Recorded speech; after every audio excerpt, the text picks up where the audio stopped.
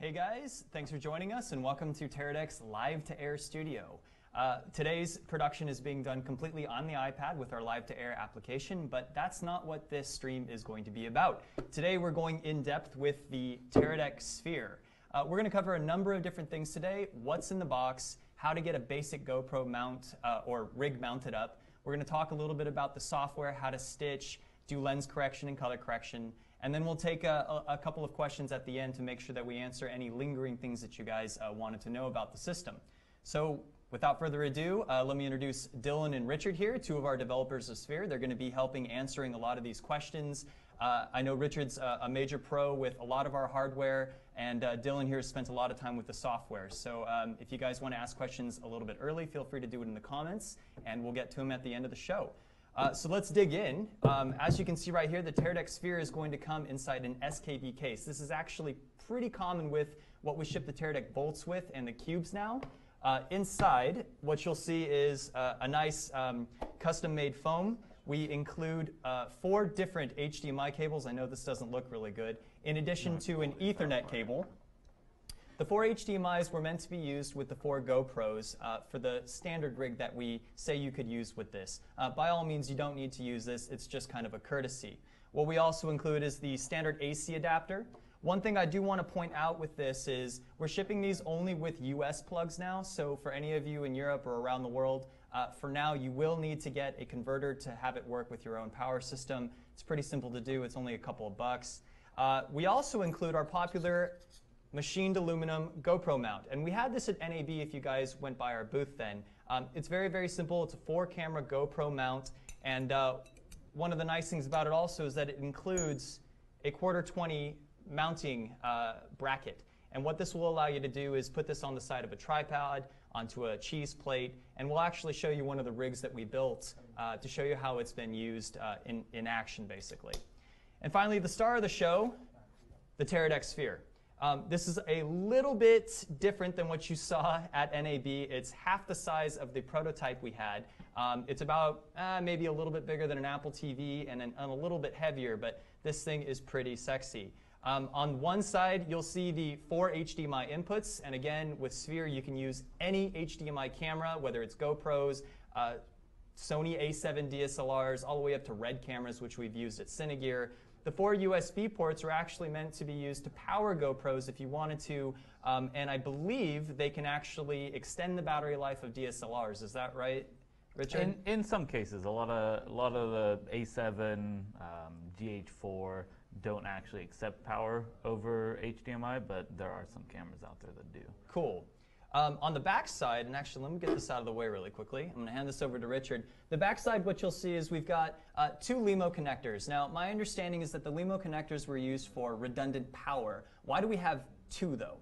It's essentially, you have one plugged in with a battery. If you need battery swaps, you can actually have a second cable plugged into the device so that you can pull your dead battery you can pull your dead battery after a new live battery is plugged in, so you don't lose power if you have sort of a long scene, like a nature shot or just a surf cam where you want to watch continuously. You don't want to interrupt that, but you don't have the battery life to continue it indefinitely. Gotcha. And so you wouldn't be able to do a power loop, say, from the second LEMO into a second Sphere, right? That's not like our old Bond product? Okay. No. The power goes in and in. Okay. It doesn't come out. All right, great. And we've got 2 Ethernet ports, which many of you will remember from NAB. Now, one says PoE out, the other says 10100. Is there any difference between the 2? Can I plug just a standard Ethernet connection to my router into the PoE, even if it doesn't accept PoE? Yeah, sure. So both ports are 10100 Ethernet ports.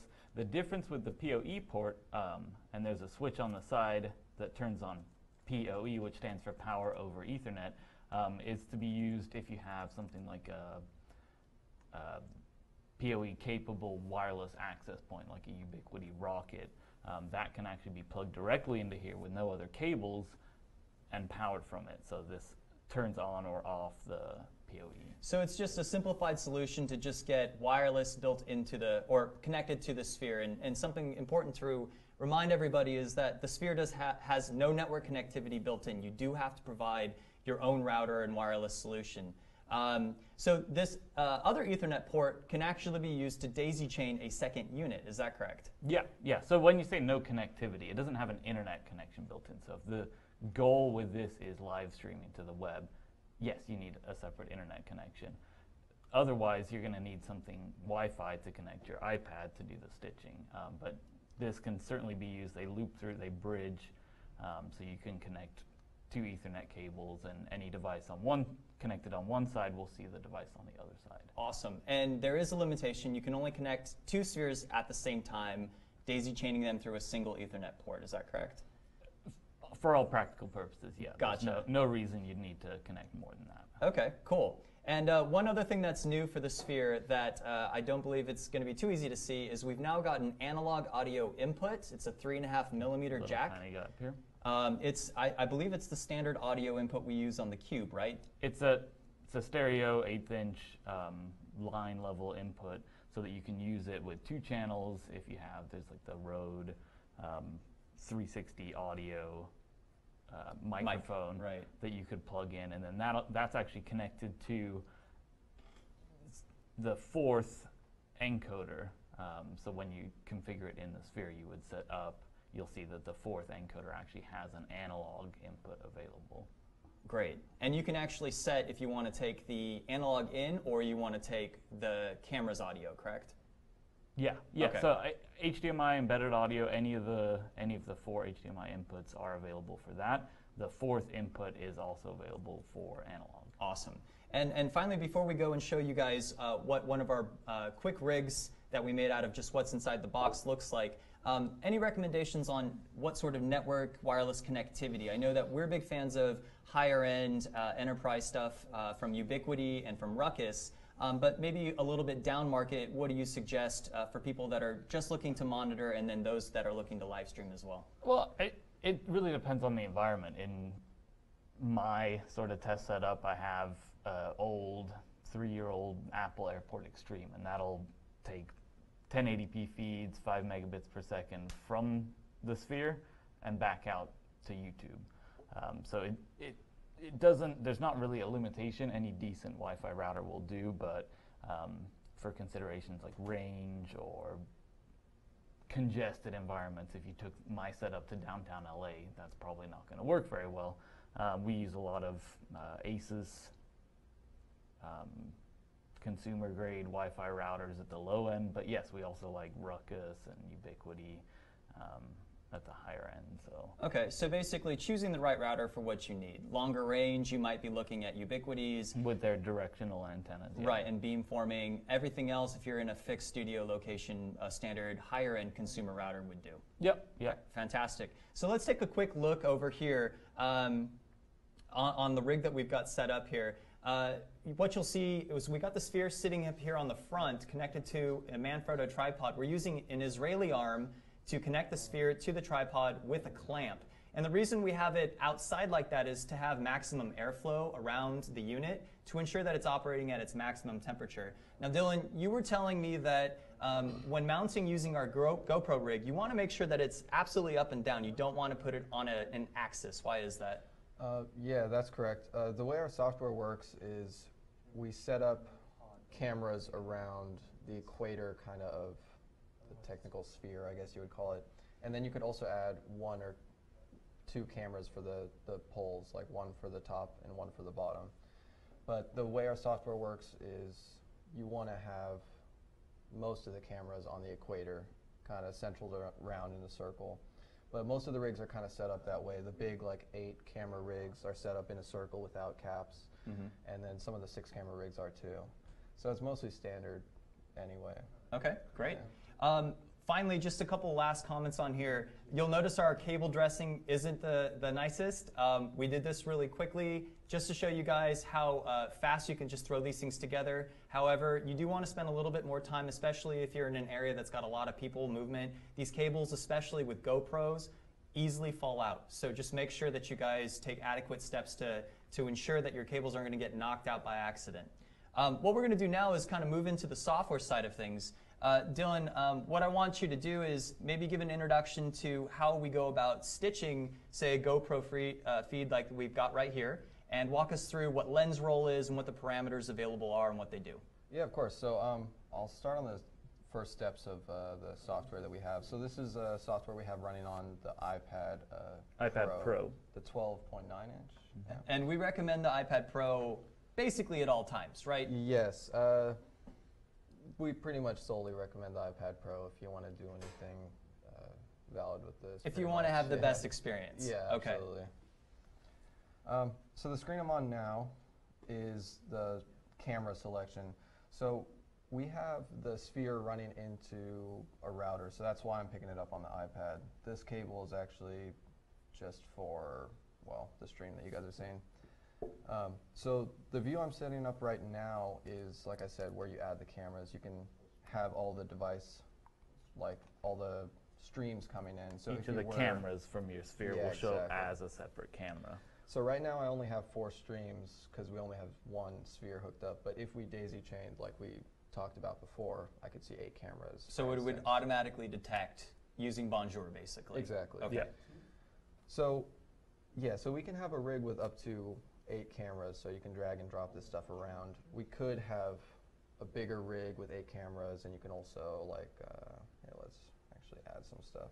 You can also include images. Say there's maybe only 3 cameras actually have a scene, and maybe the back is really close to a wall or something, then you can just use an image for it. But Or also the top and bottom, where Right. we don't have the coverage with these 4 cameras, you'll put an image, which doesn't look quite,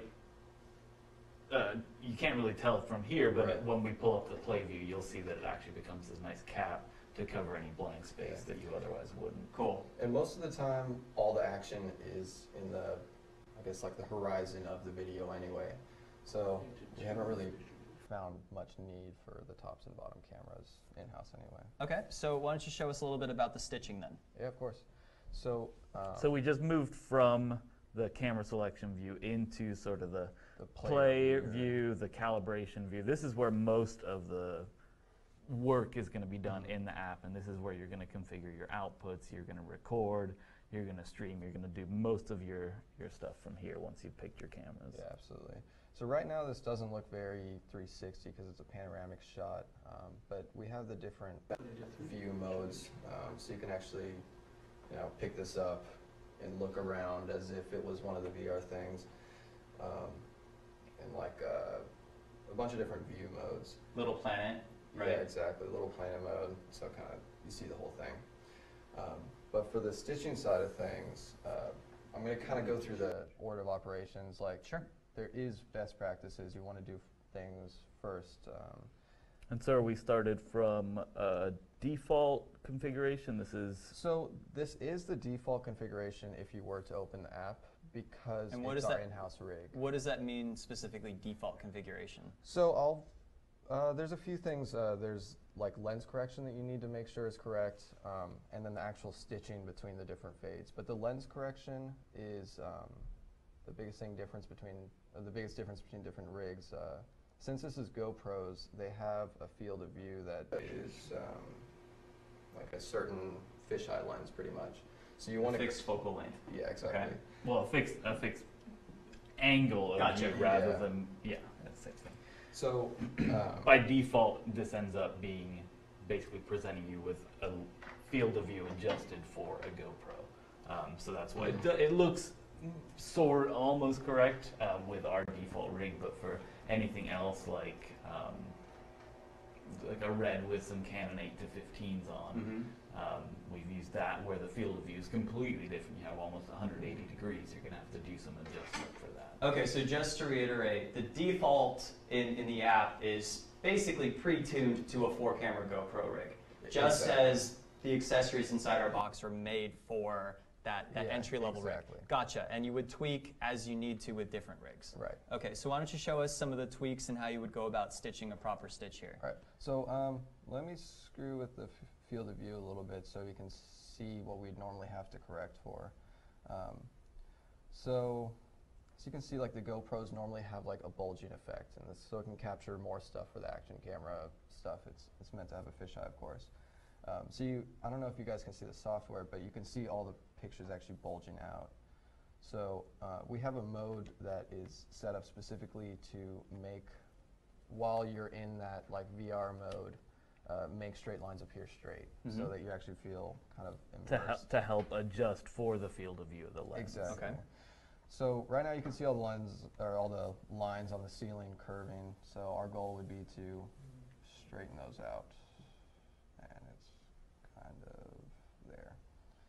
That's actually a little bit off. So there's also like fine-tuned controls. So if you hold down on the plus or the minus, you can kind of slightly do things, because you want things to be pretty exact when you're stitching these So things. it just changes the values from, say, a tenth to a hundredth, basically. Exactly. Okay, and that applies to every single one of these individual parameters in here. Exactly. Okay, so you can really dial in the specifics of your stitch. And it's almost always necessary to really fine-tune these things. Okay. You can also type things in manually, like so if maybe you go look up the field of view or the type of lens you have to deal with, you can kind of calculate what it would need to be. Okay. So now that the field of view is correct, we can take off line mode. There's also advanced settings for like lens correction that most people wouldn't need, but as Richard was talking about, there's even crazier fisheye lenses that are like 180 degrees. The bigger... So you're saying you can use as few as 2 cameras with the Sphere if you wanted to. You We could. have the software that can stitch and help make that look like a cohesive video, It would be a bit more work with the stuff we have, but it's definitely capable. And some of the settings below the fold here really apply to kind of a niche where you have lenses that are off-centered from the camera sensor, lens that have different distortion in the center of the image versus the edge. So not really much point in spending too much time talking about them here, because the amount that we've seen, it's not hugely common. So, so the options are there if you need it. We sort of guess that about 99% of people won't need to scroll down here. Yeah. Right. Yeah. So one thing I heard right before we started was you can actually save your configurations and export them and send them to anybody else that's got a Sphere. Yeah, so if you were a larger corporation or a production company that had several Spheres and maybe your team in the field wasn't really familiar with it, you literally could just send them a file over email. They could load it into here and the correction is good to go. Yeah, exactly. Or there may even be forums in the future that people post common rigs, because there's a lot of, like I said, common rigs that people are already buying outside of the rig that we're going to have. And things that we don't have access to all the time. So, right. The other thing you can do is store these configurations on the Sphere itself. So if you have a Sphere with a camera setup that is going to go everywhere together, you store that configuration on the rig, then it doesn't matter what iPad you use, you can pull that configuration, have it presented already stitched in the app. Awesome. Cool. Was there anything else that you wanted to touch on really quickly with the stitching side? With the stitching side, yeah. So once you figure out lens correction, then you need to, of course, get the actual panels lined up. And so we have a whole separate section for that. The pitch and the roll with our rig is also, again, pretty standard because it's a flat rig. But if you were to adjust it, you can actually roll the streams, the image, right? Yeah. And you can do either all of the sources at once or just individual sources. So depending on the configuration, there may be one camera that's not straight up and down, or a camera that's even just slightly, but it's enough to give you trouble when you try to actually stitch the image. Yeah. And the stitching is kind of two-part once you leave the lens correction. There's like the pitch, the roll, and moving things left and right to try to get them to overlap. To position everything. And then there's also like the edge fading, so you get things to kind of blend well together. So the things I was showing you now, so this is the pitch. It actually gets the thing to rotate. And for rigs that have like tilted cameras, so there's some 6-camera rigs that are kind of pointed down, around, and then one on top. So if you wanted to have like one of those rigs, you kind of point the actual cameras down, or you roll them down in here. Okay, so this is just adjusting the more or less the field of view then for different. Yeah, exactly. The placement of where the lenses would be. Yeah, Okay. basically 3 parts is adjust for your cameras, which is the lens correction, adjust the position so that you get the overlap, and then the third part is going to be blending the images so that where there's going to be missing details in the image, there's going to be overlapped, duplicated details. You sort of blend that for what makes most sense for your subject. So I wouldn't blend a door together, but I don't want to cut off your face if the camera line lands on your on your face. Okay. Maybe I would. Yeah. So this, what I'm adjusting now, is the overlap. So if you see It's the a little easier to see if you do one camera at a time. Yeah, that's a good call. Oh, I see. Okay. Yeah. So this adjusts the overlap, so you can kind of see the edge of the light there. So if you were to match them up, it'd kind of be there. If you match the shadows, there we go. So that is the placement side of things. Right. So then there's also, I'm sure you guys see, there's like kind of like an edge there. Okay. Good call. It's like kind of like a curvature edge here. Right. So that is the overlap between the cameras, and we can actually fade that specifically. See, that's the. This is the from edge the on other the part of stage. the other camera. Exactly. Right. Okay. So this is the blending that Richard was talking about. So you can kind of get more seamless effects. And also, I don't know if you guys noticed, but there's like, there we go, kind of like missing pieces here. So the way we set up the caps earlier doesn't actually overlap with the video, so you kind of have these black spots, so you can move that down. And that's too. because we don't have coverage of the top and the bottom. Right. It doesn't. There's no camera to actually give us an image there. Okay. Yeah, but since we have these caps here, I'll show you what they look like in rectilinear. So this is the lower cap. That's all of us there. And here's the upper cap. And one thing that I've noticed, and we'll show a video in a little bit, these caps have been used not just for branding purposes, but also paid advertisements. I know that even Facebook, when they were testing their 360 rigs early on, they were advertisements were using Gaussian blur on the sides. We've seen other people suggest selling advertisements for these spots too. So even if you don't have more than a 4-camera rig, just like this rig here, this is a good opportunity to brand yourself or to make a little money on advertising. Yeah, and it's also often a place where there's not much action going on. Here you have a ceiling. Right. Outside you might have a sky. Unless there's a flock of birds, there's not a whole lot to look at when you're viewing this. So one quick question, in terms of the inputs on the Teradek Sphere, we're looking at 1080p 30 at the highest? Okay, so no 4K? No 4K. And not 1080p 60? Not 1080p 60. But 1080i 60? Yeah, so Okay. inputs to the camera, 1080p 30, 1080i 60 and below. Okay. Outputs, so the stitched image will stitch up to a 4K image. So for recording, for monitoring, you can actually take 4 1080p inputs, stitch those together, and give you a 4K image.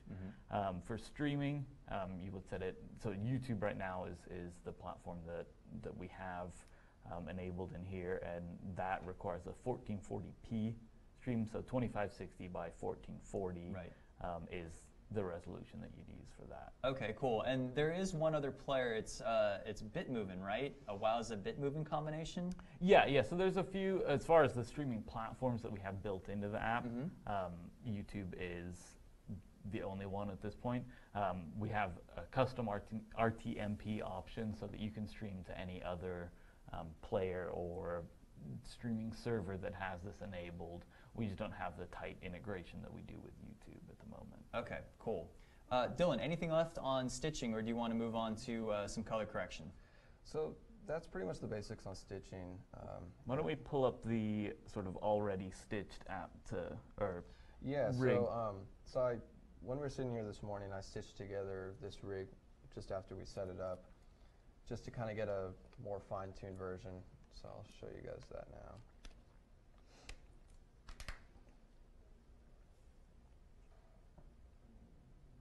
And so basically what you just did is you're just pulling up separate presets. Exactly. Okay, that you've saved Yeah, inside these are the iPad. these are the configurations that can be stored on the iPad, emailed, stored on the Sphere, Okay. etc. So this is just a much more nicely done version of what we showed a second ago to talk about the position and the rotation and the lens correction.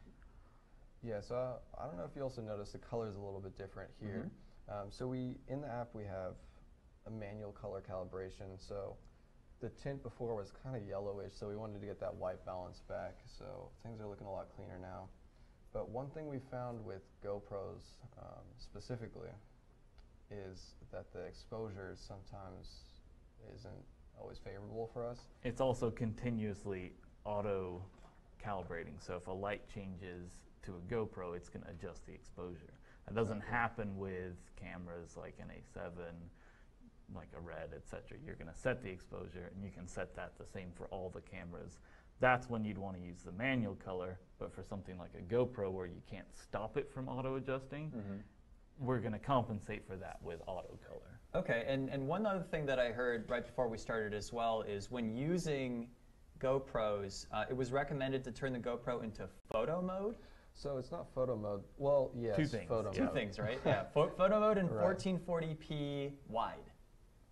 That was the suggestion I heard.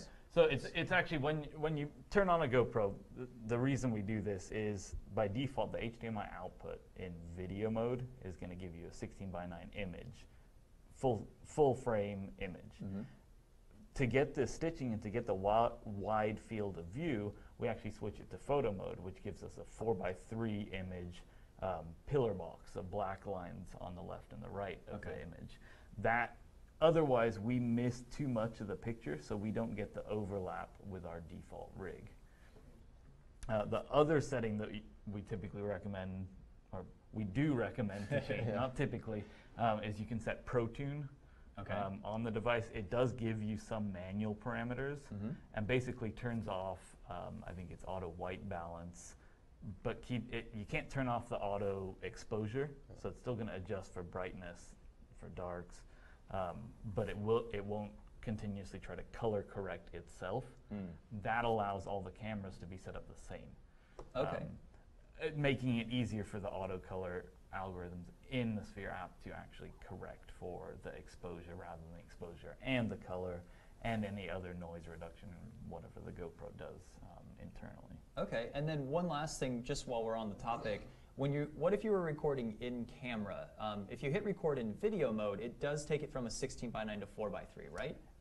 In video mode, the GoPro will only in 4K recording. Okay. So with the GoPro 4 Black, we'll actually scale down to an SD output, the same way the old 5D Mark II would. When you had 1080i output, hit record, it scales that down. That's not going to work in here. Okay. With the 4-camera rig, you really do need to use that photo mode because you're not going to have the coverage. But with a 6-camera rig, if you're recording in camera, you can keep it in video mode, keep that 16:9 image, stitch that, and then yes, it should work just fine. Okay, cool. Dylan, why don't you show us some manual corrections, mess it up a little bit, and then we'll go to auto and watch it auto adjust. Well, so what sort of parameters do you have in the color here? Is it just red, green, and blue for each camera? Is there tint, white balance, exposure, etc.? What's available to you? It's pretty much just red, green, blue, but then you have like the highlights, the lows, and like the midtones. Okay. Basically, to adjust the exposure, to adjust the brightness of the image, you're going to have all of these locked together, and so there is an option to lock and unlock the color. So if I want to adjust just the lows, the brightness in the lows, I'm going to drag all these together. Okay, so you can gang it together for each individual. And then if you want to then say, well, that's got a little bit too much blue, now I'm going to, oh, that's red. I'm going to pull down the blue. Okay. Make it a little lighter. So I'll just reset that for now. Yeah. And yeah, like Richard was saying, this stuff only really works for things that are not changing exposure all the time. So a GoPro has issues with that, but since we're in a room where everything's set up and we're not moving the camera too much, we don't really have that issue. So now that things are set up, it's actually pretty stable. But for situations where you're maybe going outside or maybe the light's changing often. Or the rig is on a moving object. Sure. Yeah, exactly. We do have automatic color calibration that's just real time, and it just keeps spinning up the whole time. So might be better if you start from something well, if you reset the color here. So we're gonna pull out the nice color that's been pre-adjusted already. Right. Yeah. Okay. Let's go back to the other one. That resets everything. Okay. Yeah, we'll go back. All right. So let's load an uglier preset Exactly. before we did it all. Okay. So this is the one from before. You can kind of see it, like the panels don't match. You can really see the divide between the cameras. So we go in here. And what are your options over here exactly? So there's three main options: color balance. Okay. That will balance the color, luma balance, and tint balance. You can increase the sensitivity on all of them, but all that does is speed up how much it can change over time. Okay. So if you're at somewhere where the lights are changing really quickly, but you don't want this thing to override too quickly, you can turn Like down a the concert. sensitivity. Gotcha. You Right. turn the sensitivity low so that if a blue light hits one of the It's cams, not gonna it's not going to quickly overcompensate. shoot one way. It'll actually Exactly. accept that that's a blue light. Okay. Yeah. So let's see this thing in action then. Okay, so we just turned on the auto color. And the auto tint. And So so you can see the lines really starting to like blend into each other. it's a little tricky with that shadow, Yeah, but I know. if we zoom in, Luma. Oh yeah, there you go. And and so what so you the sensitivity here is very low. Mhm. If we were to do this again with it turned up, it would go quick, but then you risk it overshooting, right. undershooting, and if this wasn't such a static scene, it would change too fast. Gotcha. Gotcha. Okay, great. So there seems to be a lot of parameters here. Let's go into monitoring then, since we've now done the basics of stitching and color correction. Monitoring, for those of you that don't know, it's our base level model for Sphere. It's $29.90 for monitoring only. You will need to provide your own router to connect your iPad Pro and the Sphere together. But once it's all detected, you're instantaneously monitoring. One of the questions we get quite a bit, Richard, is what's the latency to the iPad with a system like this? Latency in here, it's about a quarter second Okay.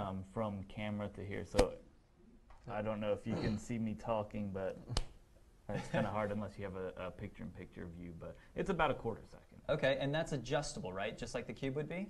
Not in this app, although we could probably add that. I think the buffer Yeah, right now so is fixed. Okay. It's fixed currently, but we are going to want to increase it. So for monitoring purposes, we can actually lower it quite a bit. But for streaming purposes, you're going to want to increase it a bit to get things to go smoother. So it really depends on what your goal is. Okay, and then when you're monitoring, this is an HD feed then, right? This is up to a 4K stitched image. Yeah. Okay. So with up to 4 1080p feeds.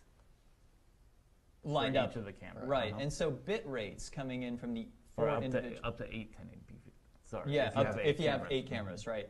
For bit rates on a per camera basis, what's coming in for each channel here?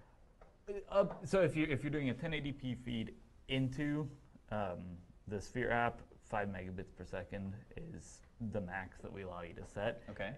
It's sort of a good enough feed because you are losing some resolution when you're stitching this, even at 4K.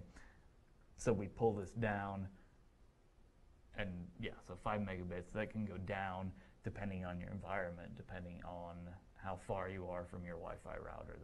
That's why they're configurable, is because there's no right No one answer. solution Yeah. fits all. Right. Okay. And so that brings me into another good question, which is recording. Where do you record your feed? So there's a record Right here. tab. Okay, and it records right to your iPad while you're either monitoring or streaming. Yes. Uh-huh. Okay, and it's recording at the bit rates and the resolution and frame rate that you've already preset. There's That no you've differences. configured as your sort of output Okay. resolution. Yeah, so that's up to that 4K panoramic image. So if you took that recording, you took it, viewed it in the standard your camera roll on the iPad, or you pulled it off and put it onto your computer, you're going to see this panoramic view. This is the view that's recognized by YouTube or whatever when you set that little 360 flag. So this can be used for quick. We did our event. We're not streaming it live, but we're going to upload it later. Right. And this will actually be displayed on a YouTube page as a 360 video, or probably on a Facebook page. Okay. I haven't tried it. And you can play that all back in-app as well? Mm-hmm. Okay, great. And then the last question I have for this then is how many iPads can connect at the same time? We can do up to 4 Okay. per sphere. At that point, though, the wireless becomes... There's a lot of data. It's a lot of data. If you have 4 cameras, 1080p, 5 megabits, that's 80 megabits constant just going out of the iPad, or out of the sphere, sorry, right. and out of this Wi-Fi access point. So resolution and bit rate and stuff becomes a consideration at that point. I don't have any specific recommendations, but we'll try and lay those out for customers as we discover them ourselves. All right. So what we're going to do now is we're going to roll a quick clip of one of our beta testers that used this on the Dancing with the Stars finale. You'll get an idea of how it was all rigged up and what it looked like. So let's go ahead and roll it. A whole range of emotions last night. No doubt. And a lot of them to come tonight, too. By the way, if you've ever wanted to experience the show in the ballroom from the comfort of your home, you can thanks to our nifty little 360 camera. Go to abc.com to check out the view from right here on the ballroom floor. All right, we've got a big night.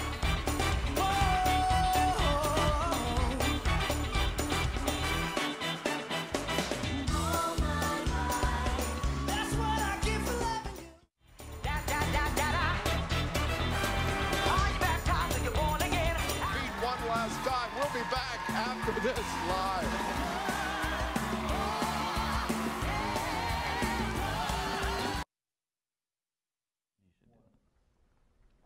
Okay, so we're back. We're going to kind of wrap up now with the Sphere live streaming, and then we'll take some questions. With live streaming, it's a separate software model than just the monitoring. It's $39.90 instead of $29.90. It's just a licensing structure, very much like our Cube series. How would somebody go about getting live streaming functionality on their Sphere if they started off with just monitoring only? Do they email us? How does that all work together? It should be available through the web store. Okay. You go online, you purchase a $1,000 license. That actually is going to live on the Sphere. So you only need to buy one license, even if you have daisy-chained 2 spheres. Okay. For an 8-camera rig, we're not going to make you purchase 2 separate licenses. Okay. The way the app is going to detect that is essentially if one of them in your current rig configuration. So here where we have the sources, if this sphere, any of the cameras that you're using, if that Sphere device has the license, you can live stream with it. Great. Okay. You can also try it out, Yeah. if you just use images, just as far as the configuration. So the configuration's all available. You're only able to stream the live video if you have the live. If you have the license. Yeah. Gotcha. Dylan, why don't you show us how you would go about configuring an account, say, to stream to YouTube Live? Yeah, of course. So this is like kind of the home page. It's where you see all the collection of your actual like preset rigs. And where you'd view recordings. Okay. and Yeah, all this stuff. exactly. It's also the place where you could sync your rigs on your iPad to your Sphere device, so other iPads could pull it. So let me manage my destination. So you could add a new destination here. We have YouTube and like a custom URL, but I'll show you the one I've already set up. So The YouTube authentication works the same as any of our other apps like Live to Air. Okay. If anyone's familiar yeah, with so that. you just log in with your Google credentials, and that'd pretty much be it. All right, and then we've got a built-in speed test. Is that what that says right here? Nope. What is it that? says test event. Event Sphere. This Oh, is okay. just an event, so you choose different events, which will be configured on YouTube, and eventually you'll be able to create events within the app. Okay, gotcha. Go Yeah, ahead. one thing with YouTube, so when you set up the event, there's like a little checkbox, like a flag that you have to actually set for the viewer to be able to see it in 360. So we're going to set up some convenience things, so that's a bit easier to set up. Yeah, it's right. Currently, you create your event, you go to the advanced settings, and then you scroll all the way down to the bottom of the page just to check the box. Yeah. If you tried to without, people would just see that panoramic Gotcha. image. While we're here, I'll show you guys the output settings, so you guys can, Yeah, let's see what sort of, and this is actually a good segue into what I wanted to ask next, which was recommended bit rates for a high quality stream. What would you say is the good average with a GoPro rig like this, maybe the high end, and then what would be the low end? So as far as just talking about the main platform that we support with YouTube, I believe their recommendations of 1440p 13 is as high as they support. Okay. So you don't need to go any higher than that. Resolution-wise. Resolution-wise. Yeah. As far as the bit rates, the 360, it's 13 megabits and down. You can go down to 5 or 4 megabits, but that's not going to be a great experience for the viewer. So 8 and above, depending on the scene. In here, 5 megabits would be fine because we're sitting here. Right. At a concert, it's not going to cut it. So. Gotcha.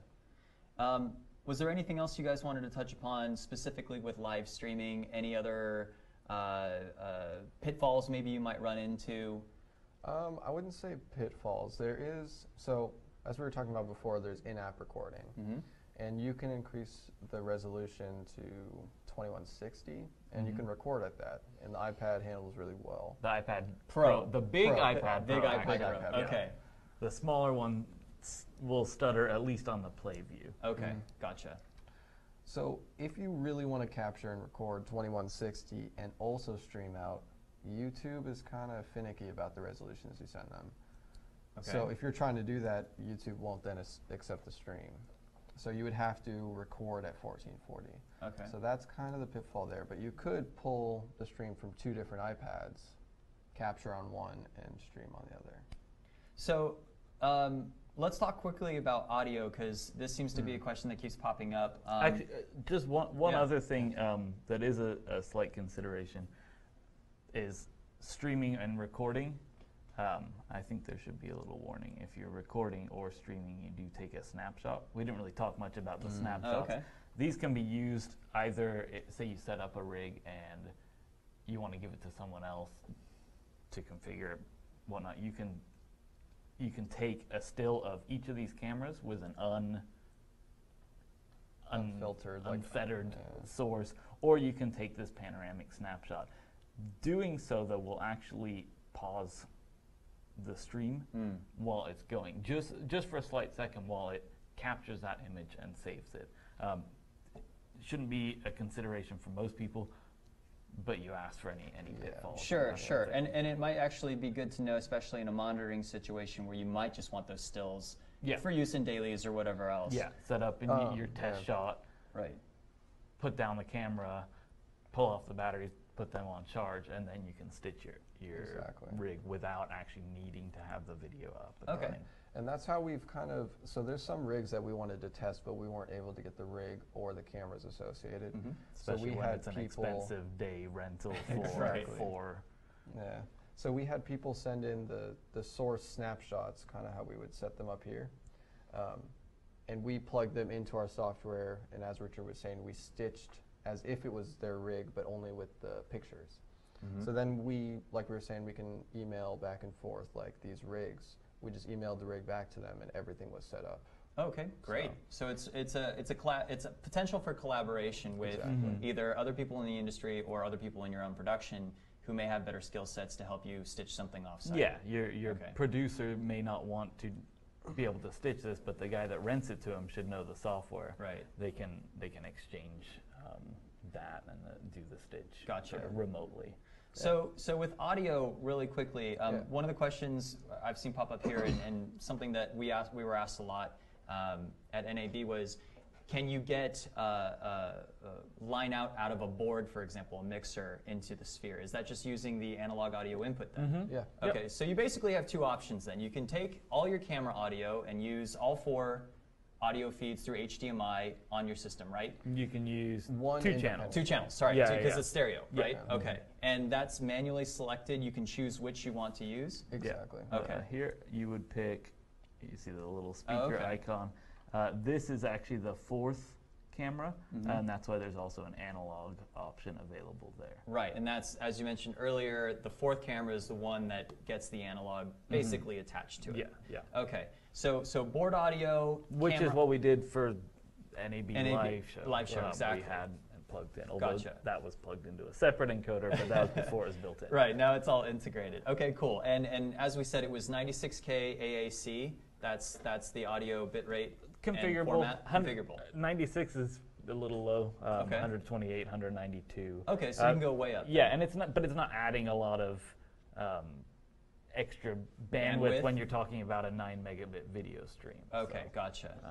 But all configurable. And can you just maybe it's a stupid question, connect a mic directly into the analog audio? Sure, if it's a powered mic, right? So it's a line level input. Sure.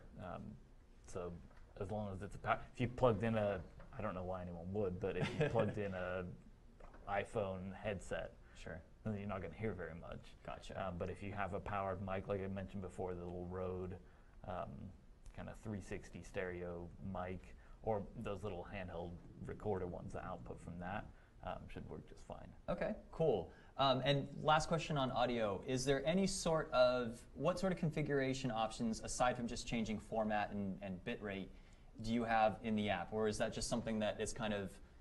For levels? For maybe levels, or can you pan the audio channels and do different things with that yet? No. Not at the moment. Okay. So currently, yes, you could have 4 different audio channels coming through the HDMI, and then also, I guess, the analog, but it's you only select one currently. None of the things that we can stream to or record to would actually handle all the different audio feeds. Okay. And from the VR, like the 360 side of things, it's actually really confusing to have maybe one camera be the audio source. You kind of want to use the analog and have a central audio source. Yeah. Okay. And it depends on the cameras you're using, really. Right. The other thing worth noting is that as far as the streaming outputs,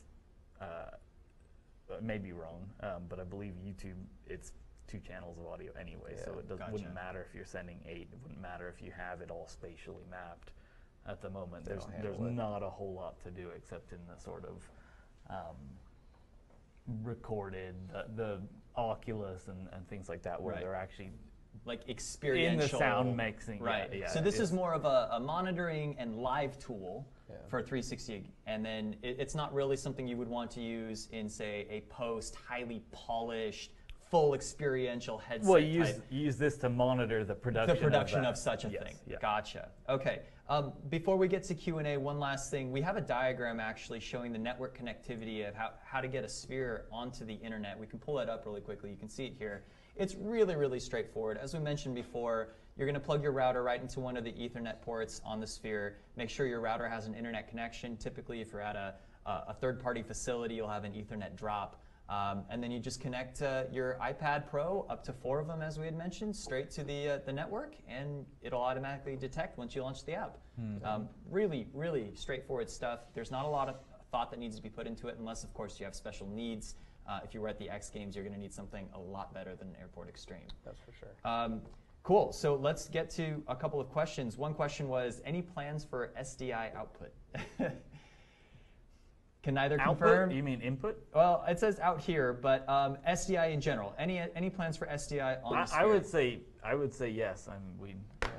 That's it's up for the marketing and the management to decide. But of course, we've definitely heard that from our customers in showing this to people, in integrating with the rigs that are out there. And there's a lot of cameras, professional cameras in the higher end space that obviously have SDI, and everyone would rather use that if they've got it available. So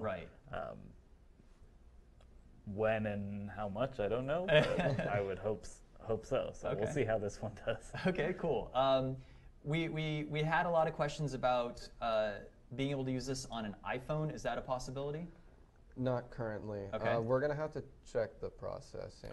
We'll basically have a viewer app available, so you have one iPad that does doing the stitching. No, that's not possible. But having this available to people to put into a cardboard headset Sure. is something that we've Yeah, definitely we may have like a considered for down the distribution line. like solution. Okay, and then that brings me to an OS 10 stitching solution. Instead of just being on an iPad, would we have something available for laptops, for example, moving into the future? At some point. Yeah. Okay, so it is coming. We did have one more question. A back-to-back rig with fisheye lenses, will it work? And will you then have a full 360 without blind spots? Yes, so we have set up rigs like that. Depending on the lens, sometimes the end of the fisheye gets really blurry, so like the points where you stitch. So you get the fringing on it then? Yeah, you do. And then we've also seen people use those same lenses in a 3 or 4 camera rig, but then you have to increase the resolution of your encoders a lot because of You how lose much so much overlap resolution you get. in the center. Yeah, you're throwing away a lot of resolution. Okay. So the 2 camera rigs works, and it'll work in the app, but yeah, usually we've seen some issues on the edges. But if it's already a rig that they use and they don't have that problem, then it should be fine. Okay. Yeah. Something else that I've personally been asked a number of times, how can you turn this into a portable solution if I wanted this to be first-person perspective? Obviously, you're going to be limited to your wireless range in order to be able to go live. So maybe a Ubiquiti rocket would be good for your range. But in terms of portable power and such, what would you guys recommend to make sure that this could be a system you can put on a helmet and walk around freely? On a helmet, well, a helmet with a backpack Okay. would definitely be doable. I don't know if you can pull back to our tripod setup, but we've basically taken this with an Anton Bauer battery. We're powering our GoPros from USB cables connected to the Sphere. We can power our Ubiquiti rocket from the PoE port connected to Sphere. So you only really need a single battery, a big battery that can provide a lot of power. Okay. You only need one of those to get this whole rig going. So battery in a backpack, Sure. Sphere on the outside of the backpack, For GoPro rig airflow. for the airflow. Yeah, It does get quite warm. Yeah. Hence the vent holes all around the side and at the bottom. But It's basically a giant heat sink. Yeah. essentially, yes. Right. Okay. Yeah. So yeah, don't put it in your backpack. Make sure it still gets A the little airflow. But then Right. mount your GoPros to your head and you're good to go. Okay. Cool. And any plans for Android support on a system like this?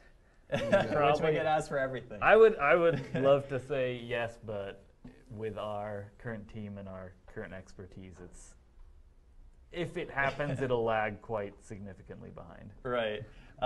Any plans for maybe in the broadcast realm for transport stream support and maybe integrating this somehow with Core? It's all possible, yeah. It's all possible. So there's no limitations, just a matter of time. And Yeah. it is important to reiterate, just like all of our other products, firmware is free. We will continually update this. This is something that we're invested in, and the features, a lot more, say, audio controls. The more feedback we get, the more possibilities there are. Exactly. Another question we got, using different kinds of cameras. I mean, we've kind of touched upon this. We've used the Blackmagic Micros. We've used 4 Red There's Weapons. the 360 designs have the micro cinema camera with they're like little 3 or 4 mil Fuji security lenses. Works just fine. We've yet to find a rig that we haven't been able to make work. Okay. Apparently. What about mixing and matching cameras? I know that's probably not recommended. There's no reason why not. You can Okay. adjust the lens correction for individual Independently, yeah. sources, Okay. but we haven't seen it yet. So Okay. And so are there any plans for additional viewing modes? I know we've got the rectilinear, we've got the panoramic, and the tiny planet. Yes, so what What other else? people would be Well, I don't know. for? I'm asking you guys. So- Is so there the anything other- else? The only other thing people have talked about and kind of asked for is the whole like VR box thing. Okay. But since it's an iPad, we so don't your do cardboard view, which would be something that Yeah, you do so- on an iPhone. Gotcha. that. So let's make sure I'm still connected. You're gonna So pull it up? no, so we don't have that cardboard mode. Instead, we use the accelerometer to be able to look around on the So iPad. you can probably Okay. hold this out too. Oh, they have a feed of it. Yeah, but just in case you want to see the actual thing. So, yep. Cool.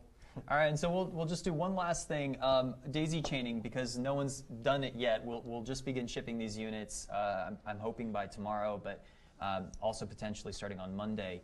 When you daisy chain 2 units, just to reiterate, it's automatically detected in the app. There's no additional things that you need. You don't need a license to daisy chain. It's literally as easy as plugging in an Ethernet cable between the 2 units. Yep, exactly. You don't want to stack the 2 units on top of each other. No. I've run it that way, but no. Okay, unless you want to turn it into a panini press.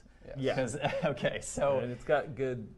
it's got the ribs, on right? it. It'll toast it real nicely. Yeah. So definitely no stacking. Make sure you get the airflow. Simple discovery. It's just going to look like there's twice as many videos here. So it just pops up. And then you can order the cameras as you see fit. You Simply can drag add- and drop. Yeah, So here, starting so from scratch. I can So show 'em. if you, get rid of everything first. So now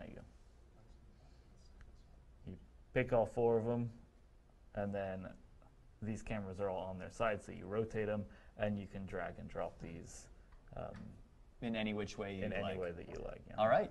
Cool. Just so happened that they were in order when you picked it up. All right, well, thanks a lot, guys, for your time. I appreciate it. And this is going to wrap up our live stream for Sphere in Depth. Thanks a lot, guys, for joining us. Please feel free to continue asking us questions. We're more than happy to answer them on Facebook, or you can email us at info@teradek.com. We hope this was informative for you guys. You'll be able to see it video on demand, I believe on our Facebook page, but if not, check us out on our Vimeo, Teradek Vimeo page. And with that said, my name is Mike. Thanks for joining us, and have a good one.